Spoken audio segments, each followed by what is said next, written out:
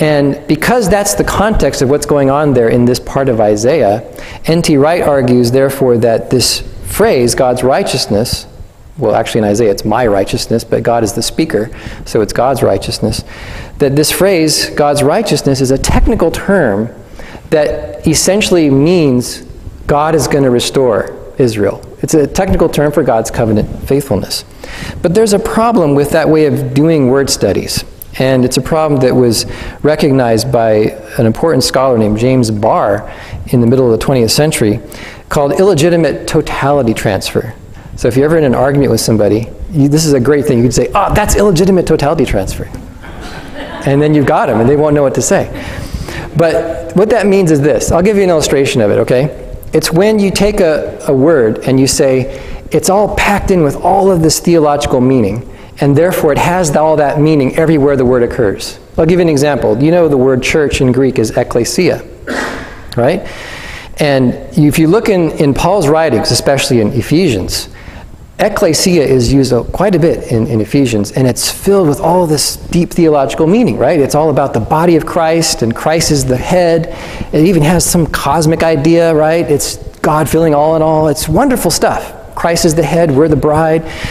All this deep theology. Now, illegitimate totality transfer is saying every time the word ekklesia occurs in the Greek New Testament, it has to mean all of that glorious theology.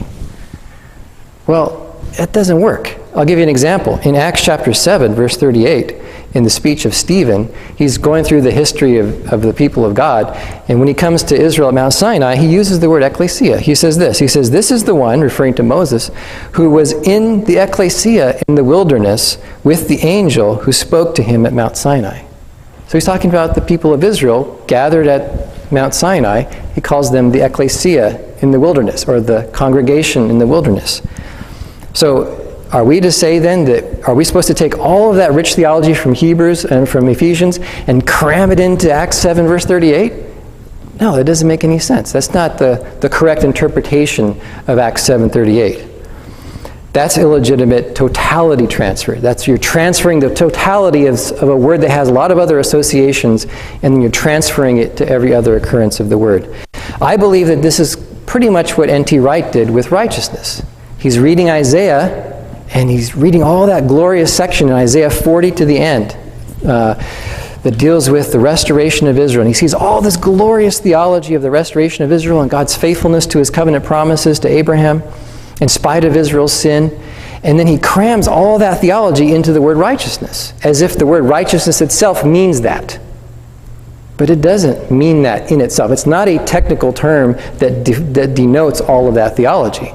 It's a term that can be used in that context to refer to aspects of all that theology, but it doesn't actually mean all of that theology. And so that's what I think is going on with N.T. Wright. If you look at his latest book, Paul and the Faithfulness of God, another one of those massive 1,000-pagers, he has a section about 10 pages long where he deals specifically with this issue of what does the righteousness of God mean in the Old Testament.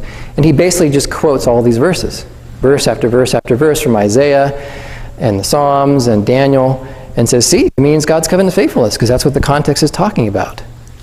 Yeah, but there's a lot of words used in there. They don't all mean covenant faithfulness, right? So you have to be careful not to do this mistake of transferring the totality of a word's usage into every occurrence of the word.